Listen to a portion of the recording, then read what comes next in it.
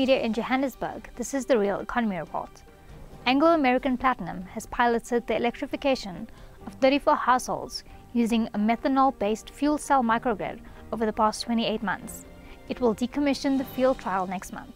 Skalkberger has the details. Amplats started the field trial in July 2014 and used 3 commercially available 5 kilowatt fuel cells that charge a 73 kilowatt hour battery bank to power the Naledi community in Maokeng Township in Kroonstad.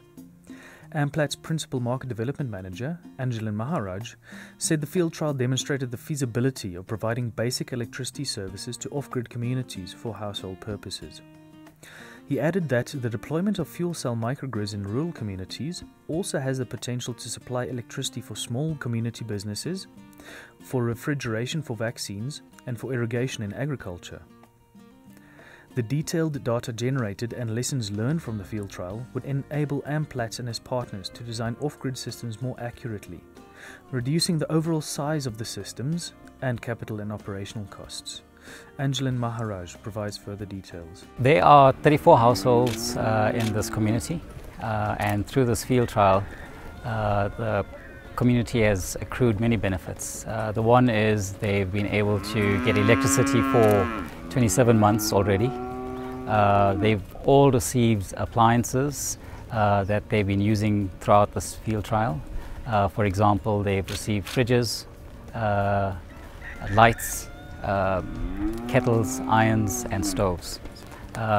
In conjunction with these appliances that they receive from us, they are also able to use TVs and radios and also cell phone charging and laptop charging.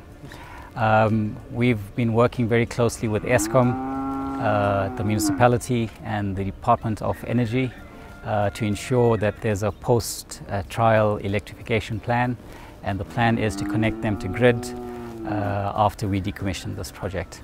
The appliances, including the ready board and the prepaid meters and the energy meters that they have in their households, this community would keep all of that. Through this field trial, we've generated many lessons which we will then incorporate in the next generation systems. For example, the data that we're generating now is very useful data for at the design stage of new systems. We will be able to use that data to better match the community demand with the system and subsystem of the generation system. So that's very useful.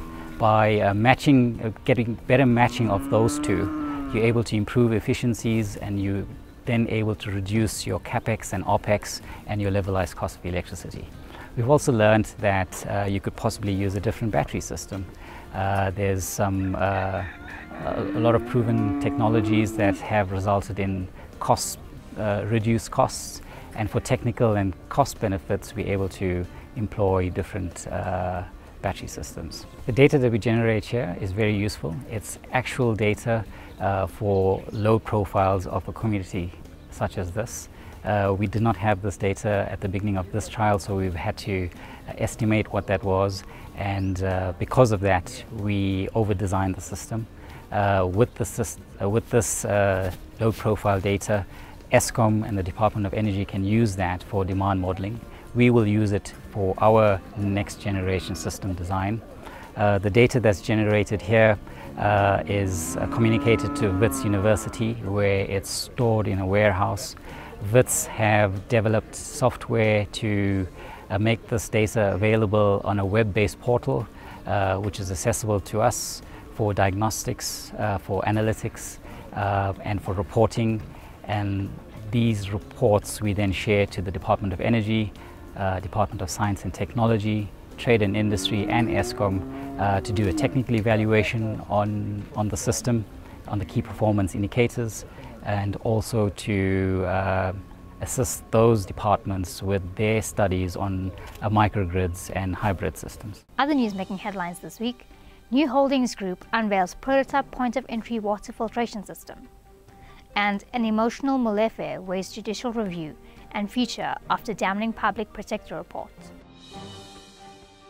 Cross Africa Holdings unveils its new Clean 3 water filtration system prototype under its newly established standalone subsidiary, Cross Africa Water Solutions. When we started looking at the Clean Sui product range, what excited me about it was the fact that it's actually not a reverse osmosis solution. It's an ultrafiltration solution, so it doesn't demineralize the water, and that for me was a huge plus. Then the second thing is the fact that that little technology bundle, whether it's big or small, irrespective of the application, there's a package of technologies in that little bundle. And it's the way that those technologies have been bundled together by the Clean Sui engineers in Japan that makes it so interesting.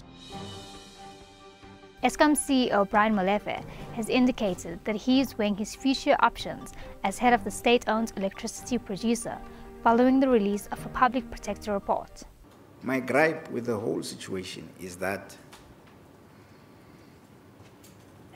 the public protector never called me or Mr. Singh, the CFO, to come and give our version of events. She asked for files. We gave her 120 files in 13 boxes that had to do with prepayment and even prepayment from other transactions. 120 files were given to the public protector. She subpoenaed us, and we had a date with her to come and explain what was happening. I would have told her the story if I had been given the opportunity. She didn't. She cancelled the meeting. She cancelled the meeting. We never appeared in front of the public protector. That's Creamer Media's Real Economy Report. Join us again next week for more news and insights into South Africa's real economy.